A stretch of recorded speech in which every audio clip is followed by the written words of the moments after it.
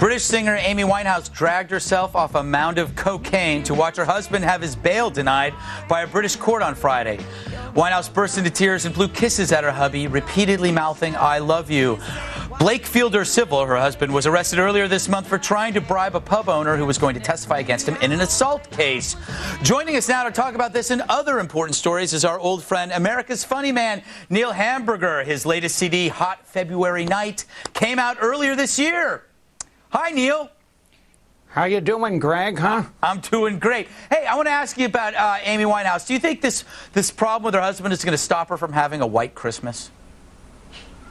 Well, you know, I feel sorry for her. I don't know about Christmas. I don't know that any of us can really enjoy that anymore. But I'll tell you what, this woman is getting a lot of disdain from folks like myself and you that she does not deserve. Because I wish that I had... My ex-wife, she wouldn't even come to my shows, let alone come visit me in jail or in the courthouse or that sort of thing. You know what I mean?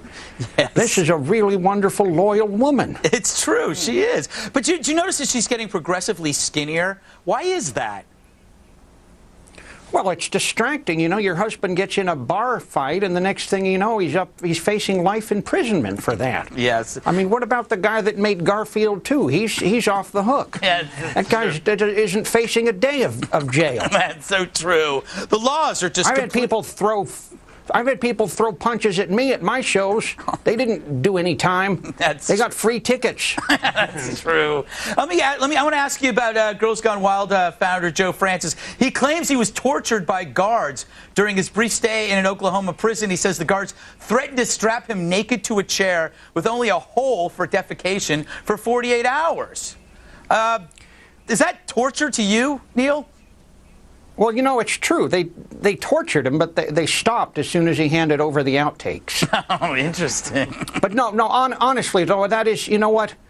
They took away his toilet, yes. And I thought that was torture. But I'll tell you what, I felt sorry. I felt sorry for the man who had no toilet until I met the man who had no bowel. Interesting. And that's you got to look on the bright side of this sort of situation. Do you ever run into like a Girls Gone Wild scenario when you're on tour? Do women often flash their breasts at you? We had a girl who threw up in my lap in St. Louis earlier this year. Oh, that was nice. That was nice. Did you enjoy that? It was warm. It was warm. She had been eating spaghetti. No. You know, if she'd had a Mai Tai and did that, then you're in trouble. That's true. Exactly.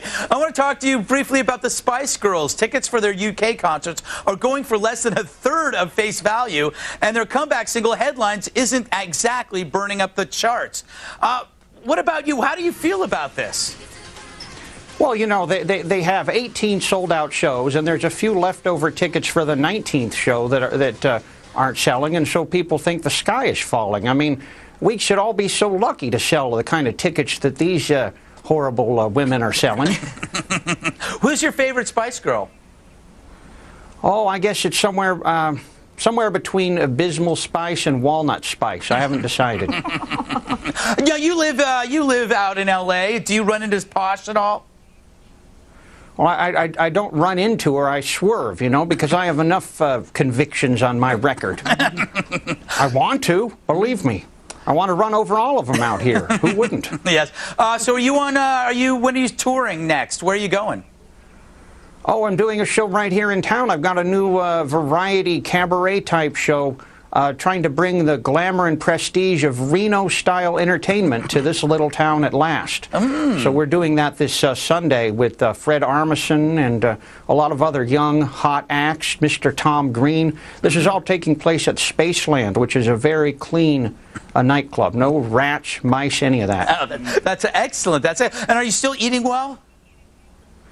Well, I'm kind of sick right now because I spent the whole night camping out in front of Best Buy so I could be first in line to buy a banana. Oh, that's nice.